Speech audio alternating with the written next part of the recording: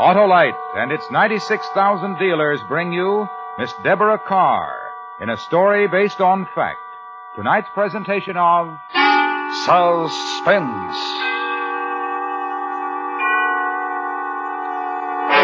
Tonight, Autolite presents the story of a girl who chose a most dangerous way of making a living and bet her life on its success. A story true except for changes in names and places, which we call The Lady Pamela, starring Miss Deborah Carr.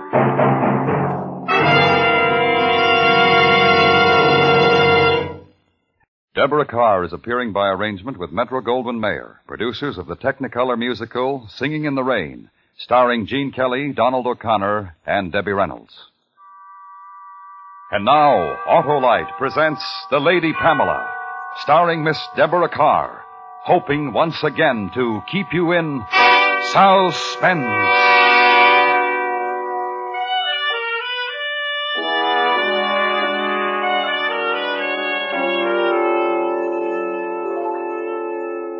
Mr. Tillett, I'm afraid that I'm taking up too much of your time. Not at all, Miss Bond. Not at all. I mean, you've shown me so many beautiful things, and I simply can't decide. It's extremely naughty of you to have so many lovely... My dear lady, such jewels as these were made only to adorn one such as yourself. The afternoon is yours, and with it, my services. How sweet of you. Now, this is the tiara. Oh, it's perfectly... Mr. Tillett. I want you to notice the rubies here, and the exquisite workmanship of the filigree. I daren't ask. It's priceless, I know, but... $50,000. Oh, no, I've got to be sensible. It's quite out of the question. Now, what about the necklace? 24,000. The brooch and earrings? 18. Oh, they're adorable. And the diamond? 14,000 for you, Miss Bond. I should really close my eyes. I'm sorry, gentlemen. Oh. Keep your hands on the velvet, friend, and nobody's going to get hurt. You, lady, just sit there and don't open your mouth or I'll close it for you. This is... Hold up. We'll take that, please. Don't you dare touch me. I'll... Oh! Okay. Thanks for everything. So long.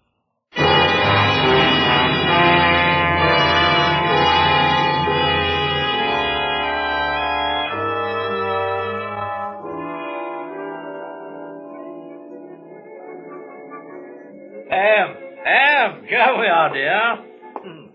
How are you, sweet? Oh, you know David Archer, don't you? Of course. Do sit down. Have you ordered, Colonel? I'm famished. I did. We were only waiting for you, my dear. No trouble? No, not a bit. Everything went off splendidly. Good. David, that slap. It was a little too realistic. Don't ever do it again. Well, look, I was only I'm taking $500 out of your cut for that. You're to follow orders, nothing else. Listen, if you think you can get away... That's exactly the point, David. I do think. You don't. Tillett might have seen the scar on your wrist when you slapped me. You've got a record.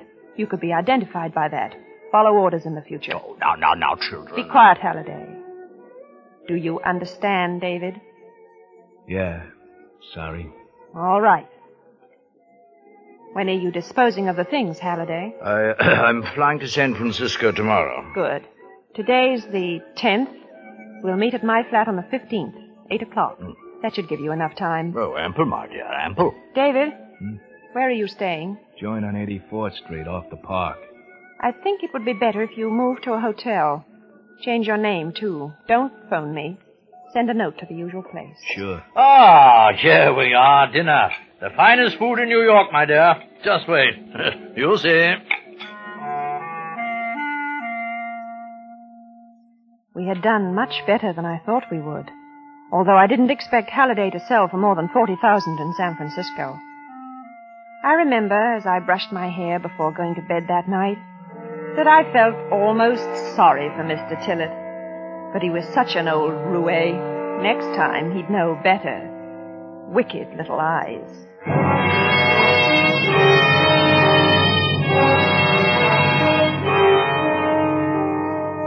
I didn't get up until 11 the next morning.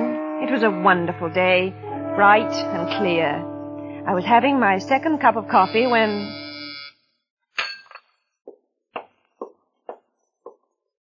Yes? Police. Miss Barnes? Yes, just a moment. I'm awfully sorry. It's all right, Miss Barnes. May I come in? My name's Boland, robbery detail. Well, I suppose so. I think you might have telephoned first. Did you find the jewels? Not yet. I'd like to ask you a few questions. Oh, I thought I'd answered them all yesterday. No, miss. Oh. Would you like some coffee? No, thanks. Oh, please sit down. You make me feel awkward. I'm sorry.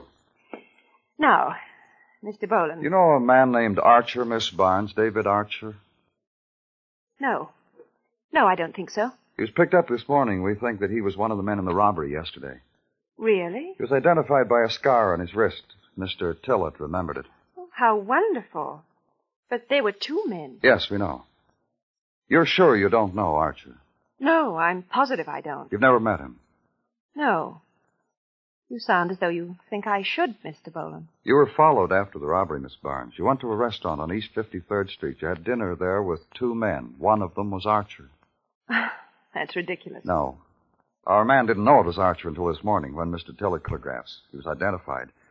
The detective who followed you recognized Archer. I'm afraid you're mistaken, Mr. Boland. We're not. The whole thing was too nicely timed. Who was the other man? Really? I don't know what you're talking about. All right. Get dressed, please, Miss Barnes. You'll have to come downtown. Am I under arrest? Let's say you're a material witness. It sounds better.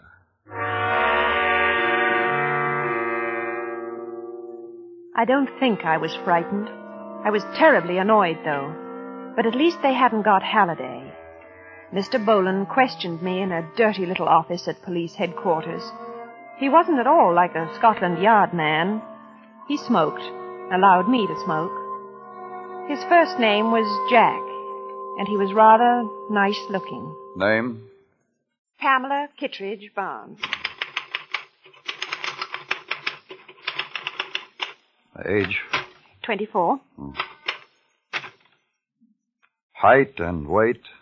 5'4", 119 pounds. Mm-hmm. Scars or marks? No. Nationality? British. Married? No. Previous convictions? None. You know we'll check with the other side on that. I imagine that you will.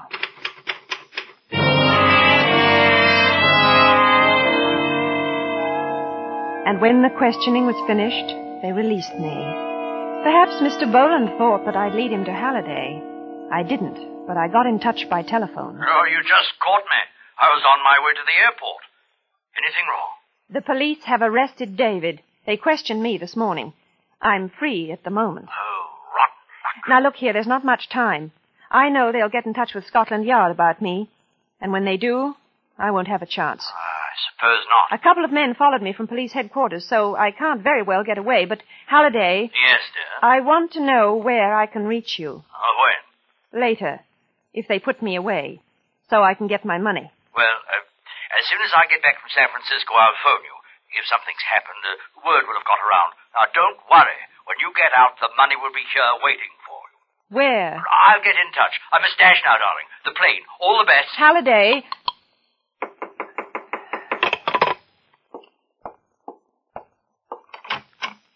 Good afternoon, Miss Barnes. Oh, Mr. Boland, I thought... We just received a cable from Scotland Yard about you. I'm afraid I'll have to ask you to pack your things. This time, you're arresting me, aren't you? That's right.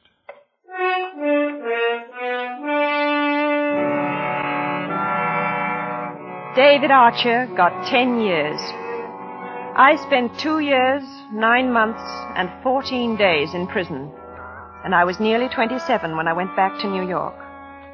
The first thing I did was to get my hair done. Halliday hadn't been in touch with me, but I realized it might have been too dangerous. The police and the insurance company were still looking for the jewels. So I began to look for Halliday.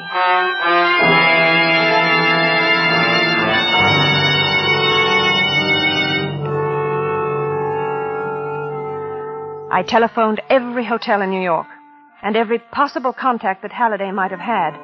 And at the end of a month, I knew what had happened. He'd gone, run out, leaving no word, and my share of the money had gone with him.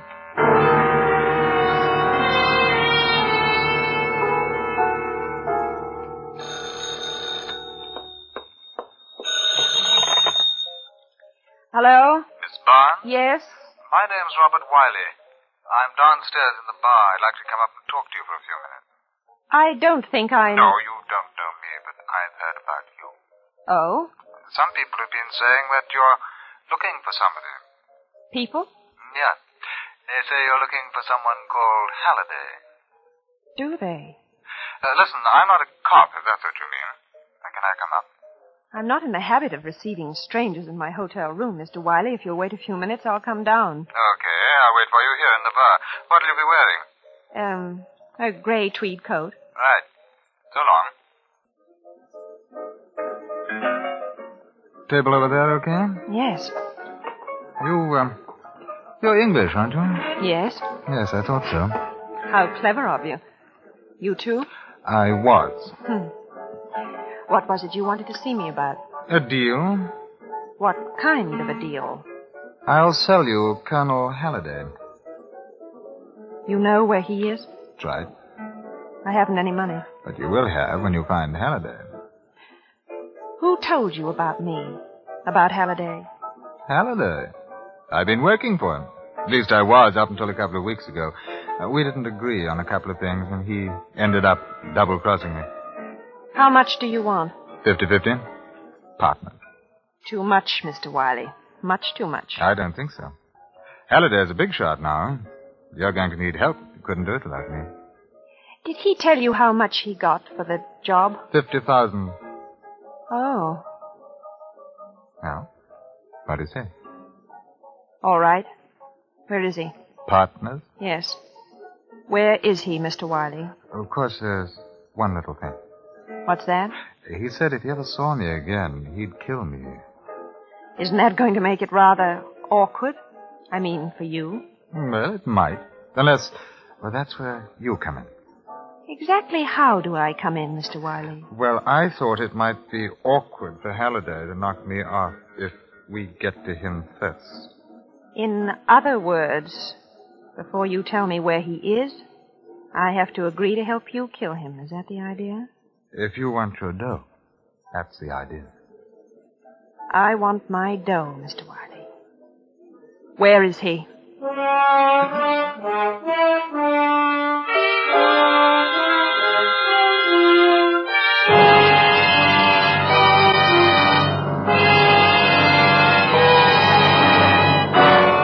Autolite is bringing you Miss Deborah Carr in The Lady Pamela, tonight's production in radio's outstanding theater of thrills, Suspense.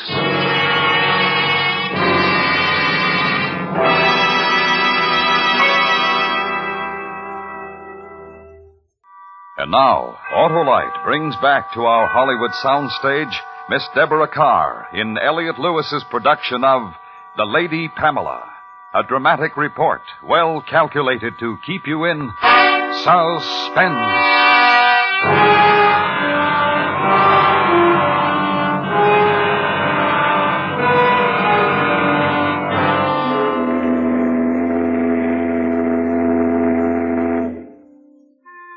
Halliday was in London, and a week after our meeting, Robert Wiley and I booked passage on the first steamer. It was the second day of our departure. I remember the night, lovely and clear. Wiley had gone to buy a packet of cigarettes. I was leaning over the rail, watching the flashes of phosphorus, and the water was endless. You want to be careful leaning over the rail like that. It's beautiful. Well, I wouldn't want to be in it. Can't you swim, Mr. Wiley? Oh, listen, now let's forget that Wiley stuff. Bob, okay? Okay. How does a girl like you get mixed up with Halliday? I wasn't mixed up with him. He was mixed up with me. There's a difference, you know. He worked for you. That's right. Are you kidding? Not at all. Why should I? From what he says, you were the front girl, and he worked out the deal. The Colonel used to be an actor. I don't think he can bear second billing. Oh, you're quite a girl. And are you quite a boy? I've been told. I say, why? I know you feel that because you're a man, you have to behave like one, but don't ever do that again. I don't get I have no intention of letting you. You'd better understand this. You and I have a business arrangement. I want my money. You want to take care of the Colonel. We'll keep to that. Okay. Don't you ever relax? I relaxed for 2 years, 9 months, and 14 days in prison. I feel like working now. Do you understand? No, that that's the way you wanted. It is. And if you ever try to touch me again, we are finished.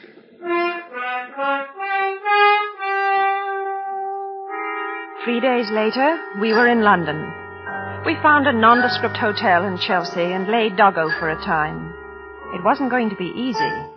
The Colonel was a very top dog in black market, and we both knew that if he ever found out that Wiley was in England, there'd be trouble. It was Wiley's idea that I go to see him in his flat, but I thought an accidental meeting would be better, and so we planned it that way. I bumped into the Colonel at Piccadilly Circus.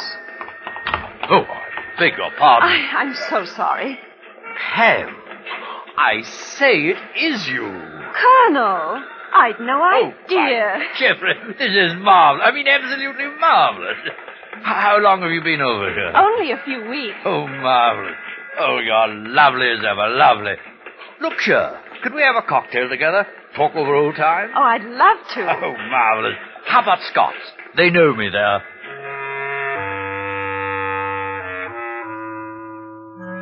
We went to Scott's, and on the way, he prattled about England, his England, and of the old days in America, and it was all quite respectable talk. The Colonel was a striking man, wore his clothes beautifully, and walked with the carriage you'd expect from a man who looked like that. They knew him very well in the restaurant. I began to see that this was not the same Halliday I had known 3 years before. We sipped our drinks, and it was all like a very exciting play. He knew I was going to ask him about the money from the robbery, and I knew that my partner was going to kill him. Well, things are not quite the way they were, although I suppose one must put up with it. Mustn't one? You seem to have done nicely, Colonel. Oh, my lovely girl. It's all a matter of comparison, purely. Comparison to the jobs we used to do on the other side? Oh, darling. Those are trifles. I have no time for such nonsense now. Neither have I. What did you do with the jewels? Jewels? Yes. The ones we got from Tillett's. Remember? You went to San Francisco. By Jove, of course. What a marvelous memory you have. It's marvelous. Isn't it? Yes. It's not a bad show, I'm afraid. I was hijacked, as our American cousin so quaintly put it. Who did it? I don't know. It happened in San Francisco. Oh. Yes. And then when I heard what had happened to you and Archer, I gave up and came home to England. You were awfully lucky, weren't you? Oh, not really. But... Now, it's strange, because I heard that you got $50,000 in San Francisco. No. Yes. Rot. Oh. Who said so? Wiley. Robert Wiley. Wiley? And who is Robert Wiley? Oh, what's the use of all that, Colonel? You know very well. As a matter of fact, I haven't the slightest idea of what you're talking about. I gather that I'm supposed to be on close terms with this Wiley chap. That's right. I see. Oh. Well, you can only believe one of us, can't you? And I tell you, I have never even heard of the man. I do know you better than I know him, Colonel. Then you take my word, eh? No. I take his. I'd like my share, Halliday. My dear child. I want my share. What can I say? I know what you've been through. I think of poor Archer still incarcerated, but on my word of honor, Pam, I didn't get a brass farthing. I want my money now. Oh, Pam, you're too marvelous. I mean it. darling girl. Things have changed, you know. Over here, I'm the man. I don't take orders anymore. And if I did, it wouldn't be from a woman. Certainly not from you, Pam. You're much too emancipated, even for me.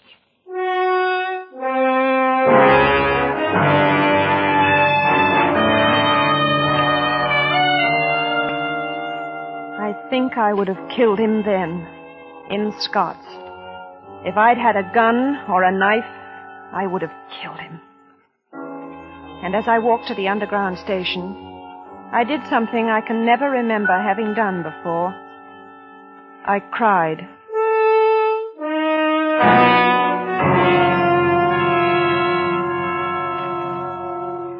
When I got back to the hotel, I went to Wiley's room and told him what had happened. We were agreed we would have to work fast. And so that night we went to Halliday's flat. Who is it? Pam, may I speak to you for a minute? Oh, darling. Oh. Hello, Colonel. Dear girl, how are you? Come in. Thanks. Oh, twice in one day. You surprised me, Pam. But then you always did. Just sit down, won't you? And your young man? Drinks? No, thank you. Well, then, what shall we talk about? You? Oh, I say, in front of this gentleman? You know you haven't introduced me, Pam. Are you kidding? I never kid. You're a rotten liar. I may be, but I should still like to know... Oh, this must be, Robert Wiley. Am I right? There's not much point to this. No. I want my money, Halliday. Of course. And what do you want, Wiley? Never mind. This is almost funny, Pam. I don't know what you're up to, but I've really never seen this chap before in my life. You think she's going to believe that? Well, probably not. You can give me Archer's share, too. Oh, how thoughtful of you. And you'll see that he gets it, won't you? Yes. Come on, the money. Oh, yes. Tell me, Wiley, where did we know each other? When? What do you think you're going to do? Play me off against her? No, not at all. I'm just interested. Colonel, Yes, sir? when you open the safe, please be careful. Oh. A gun now, eh? Yes. Put it away. It's my job. Huh. I underestimated you, my dear. I shouldn't have done that. Well, you'll have to take it in pounds, you know. That's all right. Poor Archer. I wonder if he'll look for you when he gets out. He might. Hurry up, please. Will you tell me one thing? What? Who is this man, really? Hand it over. Why are you afraid to let me talk, Mr. Wiley? Don't you want her to find out the truth? Give me the money. Look out for him, Pam, dear. I don't know what he's been telling you, but... I'm going to tell you something now. I swore to myself that if I ever found you, I'd pay you out for what you did to me. I'd get my money and I'd pay you. I'm going to, Colonel. He wants to do it, but I owe you more. Oh, Pam. No! Pam! Oh, you silly! Give me that. I've been telling you the truth, Pam. I've never seen him in my life. Why did you have to do that? Because I wanted to. You must be crazy. Come on. You're not going anywhere. Oh, stop it. Come on. You stay right there. I've got to call the police. Police? Yes. Maybe you should have listened to him. What do you mean? I'm with International Insurance Company, a New York office. We knew the jewels had been sold, but we wanted to recover as much of the money as we could. You didn't know him. No. But I knew you'd be looking for him when you got out. We wanted to get you both together. Don't. Wait a moment. What? On the boat coming over, remember? You wanted to kiss me. Uh-huh. Perhaps I've changed my mind now. I think I have, too. I don't think we'd be happy together. You're not exactly my idea of the ideal wife, you know? If I ever get out, I'm going to kill you. If you ever get out, I deserve to get killed. Hello, Scotland Yard? I want to report a murder.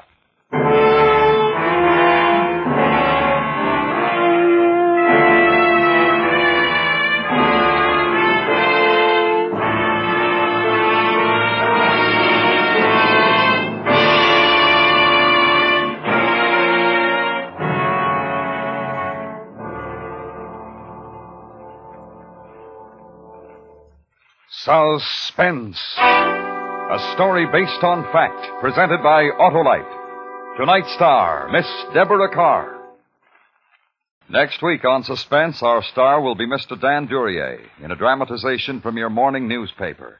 The dramatic report of a cold-blooded killing and the awful consequences to its only witness. The story will be called Remember Me, and it will be heard on Suspense. The Lady Pamela was written for Suspense by Anthony Ellis. Suspense is produced and directed by Elliot Lewis, with music composed by Lucian Morowick and conducted by Lud Gluskin. In tonight's story, Ben Wright was heard as Robert Wiley and Joseph Kearns as Halliday. Featured in the cast were Peter Leeds, Larry Thor, and Ted Osborne.